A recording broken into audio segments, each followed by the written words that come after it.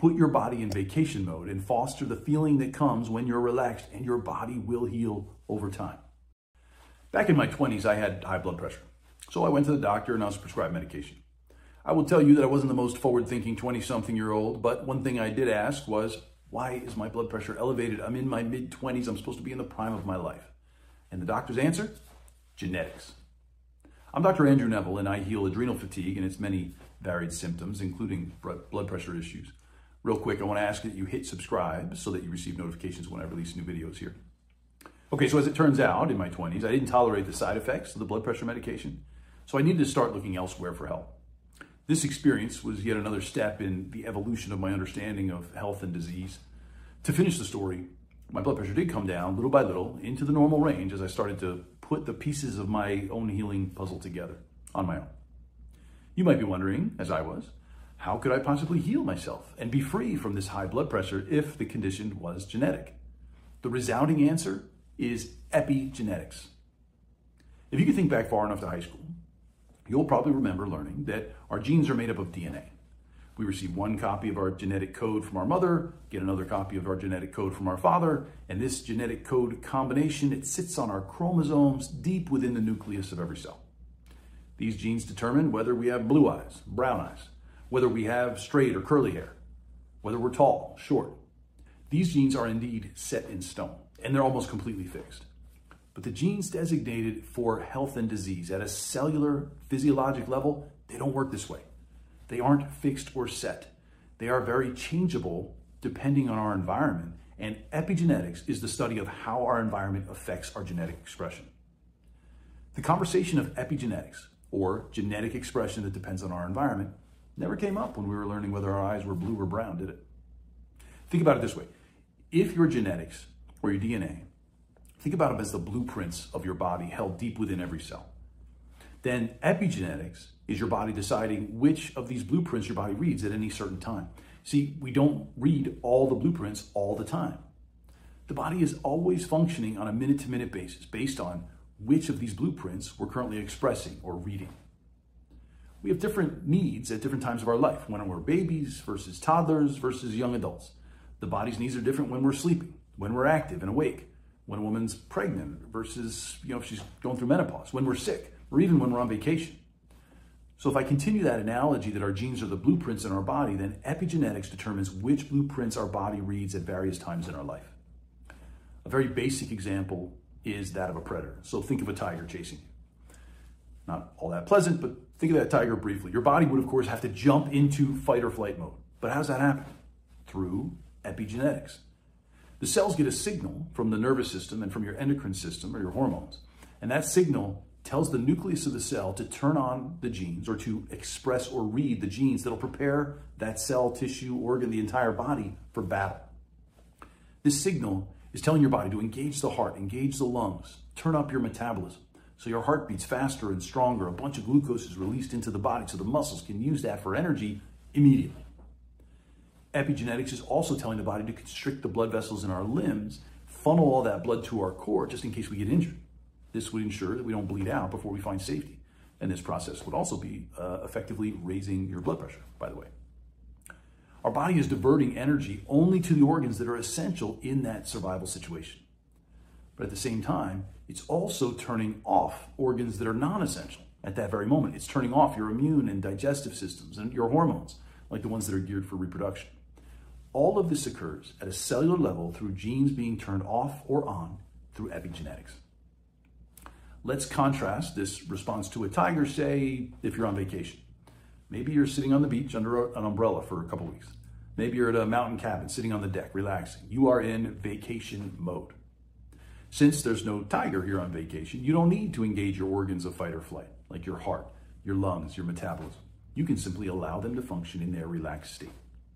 During this physiologic state, epigenetics can turn on your organs of rest and digest, the organs that are also control healing and repair.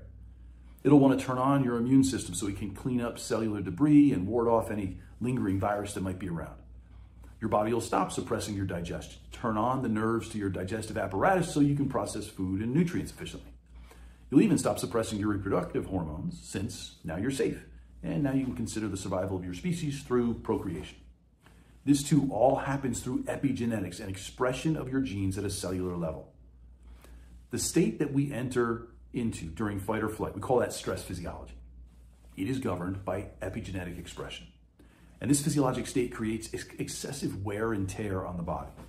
But the physiologic state that we enter into during rest and digest or vacation mode is also governed by epigenetic expression at a cellular level. It turns on the genes for healing and repair, and these two should be in balance. Obviously, being in a state of excessive wear and tear coupled with the suppression of healing and repair is not an ideal situation for good health and longevity. And this is what happens when we feel stressed. This delicate balance in our physiology is crucial to our overall well-being. We absolutely need to mobilize our energy during a stressful situation. And I'm not talking about tigers here. I'm talking about modern life's daily stressors. Epigenetics is at work when somebody cuts us off on the highway, or even if we have to get up on stage and talk in front of a group of people. But these are short, acute situations where our body automatically turns on fight or flight and then shuts it off after the stressor, after there's no threat. When we go to sleep at night, epigenetics turns on the healing and repair functions in our body. And the next morning, our body's healed, meaning it's returned to a normal, healthy baseline and we're no worse for wear. But now that you know how epigenetics works on a healthy body, I want to talk to you about how sometimes it malfunctions in a body of a person suffering from adrenal fatigue. Adrenal fatigue is a problem with a broken stress response system, and this affects our epigenetics. A broken stress response system means our body now perceives threats and dangers all the time. It believes there's tigers everywhere, even if, of course, there are none. The contributors to this constant state of stress physiology are numerous and varied. You know yours better than I do. But very simply, imagine your stress tolerance was a bucket. It holds any and all stress, but chronic stress over time overflows the bucket, and we end up having very little or no tolerance to any stress at all. It's well documented that if your body is constantly in a state of fight or flight, you turn on a particular set of genes, express a specific part of your genetic code, meaning it reads that blueprint for survival. But it does so excessively during adrenal fatigue because the body thinks it's perpetually being chased by a tiger. And this produces excessive wear and tear on the body, which means you're now going to be predisposed to the chronic diseases that millions of us suffer from today. Cardiovascular disease, neurodegenerative disease, autoimmune, metabolic diseases like diabetes, even cancer. Not to mention the fact you're also going to experience all the symptoms associated with stress, like anxiety, insomnia, depression, pain, fatigue. But let's think back to our rudimentary education about what genetics are. Remember I said that the genes designated for health and disease at a cellular and physiologic level, they're not fixed or set. They are very changeable depending on your environment. You remain stuck in fight or flight or stress physiology, and you're going to suffer from all those chronic symptoms and conditions. But if you fix that broken stress response system and get better at turning on that rest and digest physiology, your body repairs and heals all of those issues. Whenever a practitioner of any kind tells you that something's genetic, you should challenge that in your mind. You should think of the possibility of changing those genes, or really changing the expression of those genes using this concept of epigenetics. The reliance on the excuse of genetics as a factor in disease, it's lazy. And it's often a cop-out by practitioners who simply don't have the time or understanding to explain epigenetics to you. And I would also suggest that it's harmful because it takes away all the control from the individual. The differential expression of different genes is one of the key pieces of your therapeutic puzzle in healing adrenal fatigue and its symptoms, basically turning off the genes for wear and tear and turning on the genes for healing and repair. So now you know your body has this innate ability to help you to heal by changing your health blueprint. Our bodies have been healing themselves for thousands of years. All we have to do is turn that physiologic state on that allows that to happen, and we can use the power of epigenetics to do it. You ultimately don't need to rely on pharmaceuticals to overcome these diseases or suppress the symptoms of these diseases. This does nothing to fix the underlying problem. The bottom line, put your body in vacation mode and foster the feeling that comes when you're relaxed, and your body will heal over time. I hope this empowers you to take your health in your own hands, maybe even investigate epigenetics further. Honestly, you don't have to know anything about epigenetics at all, but you sure as heck should have a doctor that does. You are truly in control.